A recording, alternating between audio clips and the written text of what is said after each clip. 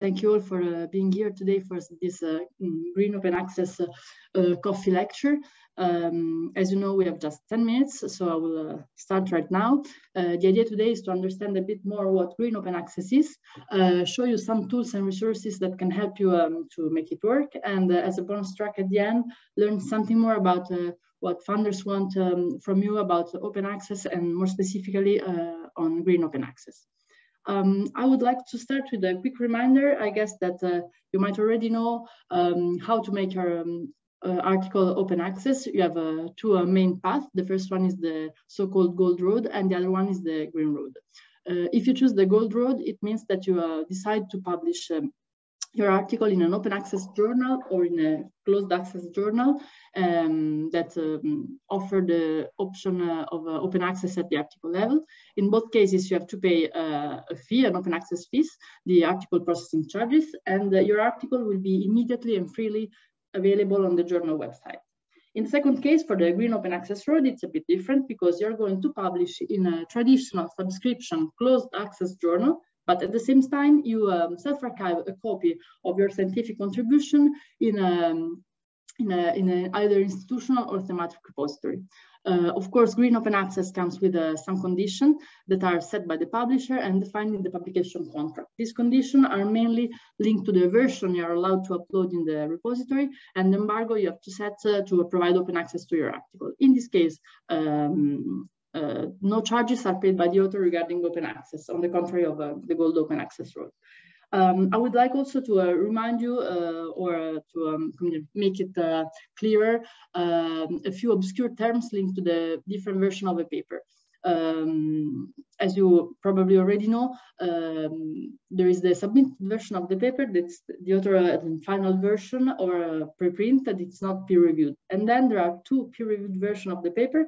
I will start from the last one, that it's a published version, also called the version of record, that it's the article you will find in the journal website. And then there is the, let's say, intermediate peer-reviewed version, that is the accepted version, aka postprint or aka author-accepted manuscript.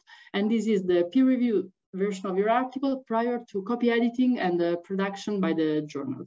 Why it is important is a specific version, because it's usually the version that you're allowed to upload in the repository according to the publisher policies of the journal.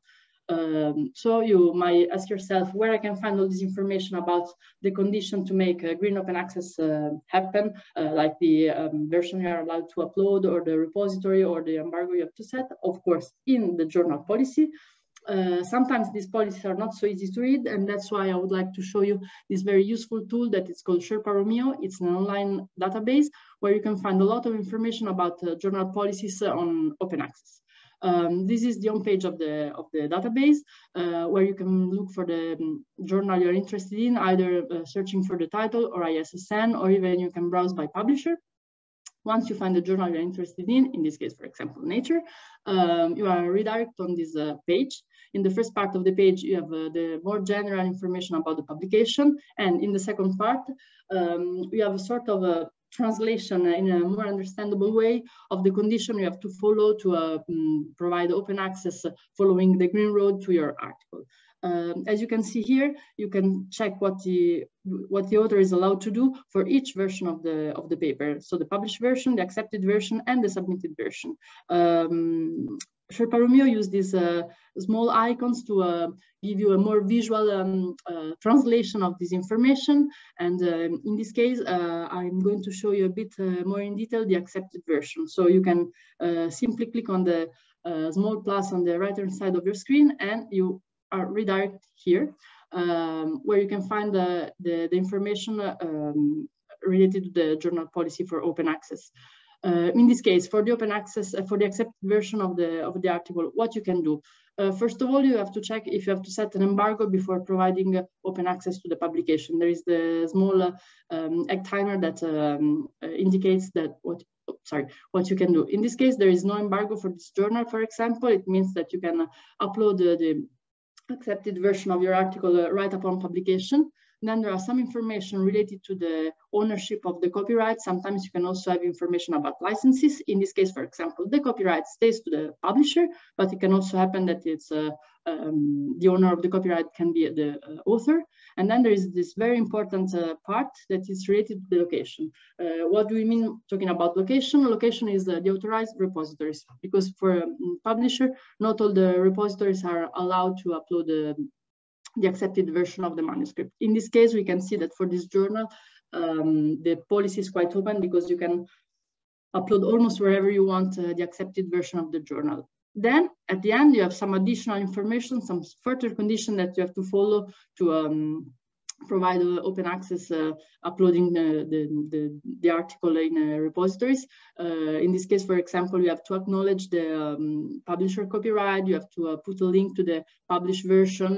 You have to add a statement related to all this information. But you can find also other information or conditions to follow. So please carefully check also this last part when you verify what you're allowed to do for each journal. Once you understand the policy, of course, you have to find a suitable place to upload your article. So, of course, the repositories. There are different types of repositories.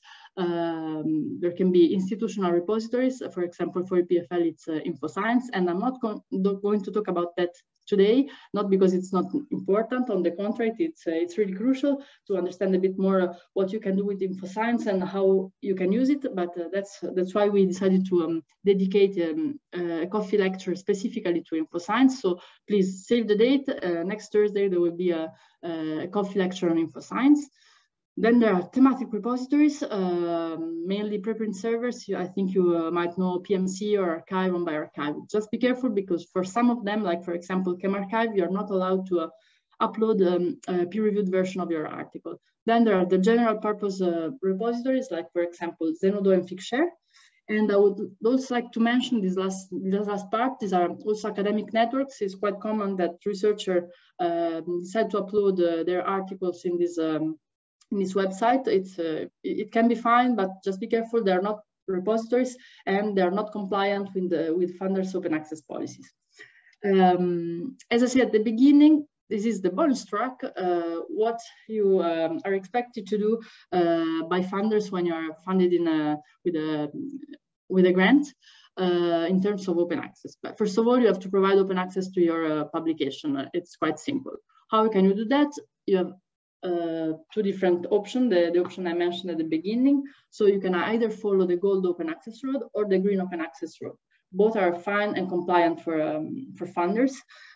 Just be careful, because for the green open access, there are a few extra requirements that you have to follow. For example, for the Swiss National Science Foundation and for the European Commission in the framework of Horizon 2020, following the green road is compliant, but we have to set a maximum embargo for your publication of 6 months. For the new framework program, for the new European framework program, Horizon Europe, again, green open access is perfectly compliant, but there is no embargo admitted. So this is a bit tricky, because sometimes publishers' policies do not allow you to provide open access before 12 or for 24 months. I've not mentioned so far the EPFL open access policy. Of course, EPFL has an open access policy since 2019 that is perfectly in line with the main funders policy. The school supports wide and open dissemination of all scientific outputs and requires also researchers to deposit their articles in the institutional repositories and ask them to provide access to the articles no later than 6 months after publication. As I said, sometimes it can be quite complicated because publisher policies are not aligned with that. So that's why we provide you with a notary amendment and an accompanying message that you can send to the publisher to negotiate this embargo to reduce it up to 6 months.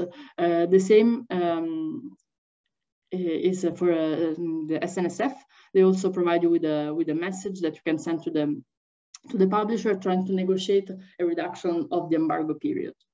The last thing I would like to say is that self-archiving is very important, and it's very important to think about that from the beginning, even upon contract reception, because it happens quite often that researcher lost on the way the accepted version of the article, and then it's quite hard to get it back again. And that's why I would like to talk about this interesting tool that is called Direct to AAM, powered by the Open Access button. It's a set of easy guides for authors to help them to obtain and retrieve the accepted version of their manuscript directly from the journal submission system. It's presented really like a very simple set of instruction for each publisher. So please bear in mind that it can be really useful if you cannot find your accepted version anymore. I think that's it. Here you can find the tools I've mentioned, the information about the help the library provides for InfoScience, the link for register for the next coffee lecture on InfoScience, the policies, our fast guides on open access, and our contact for any question you might have. I would also like to thank my colleague and ex-colleagues for the help they gave me for preparing this presentation. And of course, any question is more than welcome.